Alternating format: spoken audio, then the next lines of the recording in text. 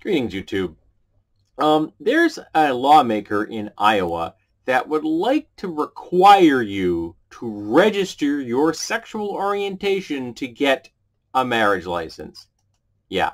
So apparently Iowa Bill Senate File 2130 proposes just that. Applicants for a marriage license would have to specify whether they are bisexual, heterosexual, homosexual, questioning, or unsure. There's also a blank to fill in for anyone who identifies outside of that listed option.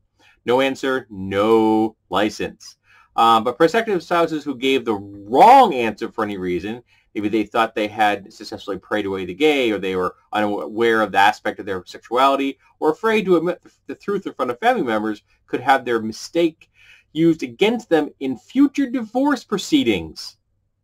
They could be held automatically liable for dissolutions of the marriage, and it would be used to prove them unfit to care for their own children.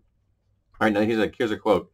Under the proposal, fraudulent concealment of sexual orientation, that's that actual phrase, is likened to domestic abuse. Lying about your sexuality as determined by the state would be considered as key factor in custody proceedings when a marriage is dissolved. The Senate bill would put sexual orientation fraud, not marital infidelity, on the same level as abuse. Even leaving a child unsupervised with a sex offender or jeopardizing a child's safety are not weighed as heavily. Now, the reason this was put forward by Dennis Guth, G-U-T-H, shockingly a Republican, said he drafted the proposal after hearing the story of one of his constituents whose marriage fell apart because her husband turned out to be gay.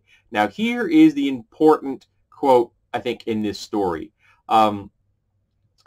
Some years ago, I remember reading about a Christian activist whose primary shtick was telling everyone that gayness breaks up families. As an illustration of gayness breaking up families, she said that her husband divorced her and left her and the kid to go off and live the homosexual lifestyle.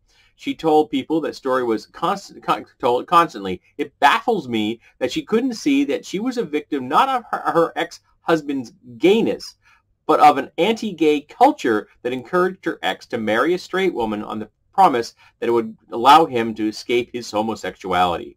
When I read about Guth's bill, my thoughts went to the same direction. If you don't want men divorcing their wives to go be gay, or women divorcing their husbands, maybe stop telling gay men to enter straight marriages post-haste to fix their gayness. In fact, I'll go further than that and maybe stop telling people not to be gay. Gay men would not marry straight women in the first place. They lived in a culture that accepted homosexuality and same-sex relationships as normal and okay. Bingo! That's the point. If we had a system, if our culture said that whatever your sexual orientation, as long as the consenting people involved are not hurting each other, go for it. If we had that kind of a culture, then no one would ever enter a marriage under the guise of hiding their sexuality, but we don't. We live in a culture in America where people can lose their entire families by coming out of the closet. And in some cases, they're going to be putting their lives at risk. It's safer here in America in that regard, but not much. If you come out of the closet in America, it's dangerous. And this law is going to make it worse. Of course, you could just get your license and everyone could say, both parties could just say, we're polysexuals. And then there's nothing they could do. But what if you don't want to do that? What if you don't want to play the system? I'm straight, and I got no problem admitting I'm straight.